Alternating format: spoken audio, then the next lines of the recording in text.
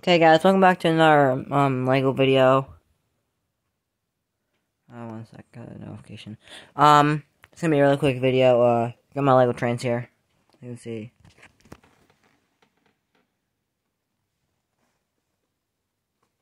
Bonus content. Cat. Yep. Jazzy. Okay, so we'll start over here. You got the my mouse. You got the Lego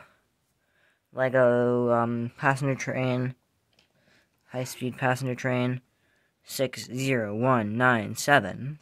Got this is the cab. Got the conductor there. Yeah, it dropped it, but it's all fixed up. You can tell it's not right color. That's that. Got the two things. Got Jacob's bogies, own custom. That's normal, other than the fact that Jacob's bogies and I extended that. Same thing with this, except for this one is a completely custom engine. It's like the cab car. Oh, it's missing the wall in there. This is a cab car. You'd have these in you'd have these at the end of trains. So it's like you got the engine at the front, but you can control the engine from the back. And so you got the little thing from the Spider-Man set now. This just broke, so let's put that on. Put this on. That broke. Put that on, then put that there, and just put this tile. So that's that. Then you got my custom caboose, which I usually use these pieces for when I play with my Lego trains. I usually connect them because you got the stud on top of them, on top of the couplers. Helps keep them secure.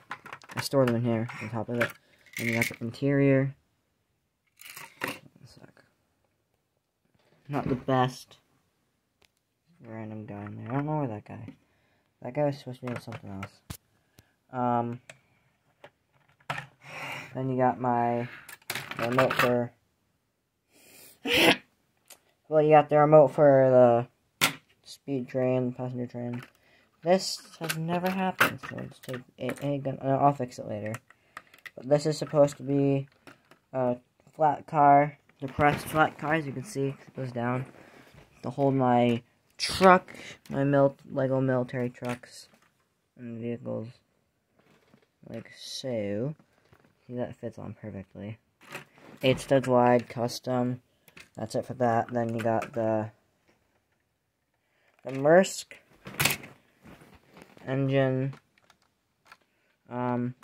Take that off. I modified it a little bit. And as you can kind of see, I have lights there. And so, yeah. That's that. Then you got the Maersk flat car that has a tank on it, like a crate-like tank, or something like that, and then you got an actual refrigerator crate. So I think that's gonna be all for today's video. If you like today's video, give this video a like, subscribe, helps a lot. Share with anyone you know. And with that, goodbye.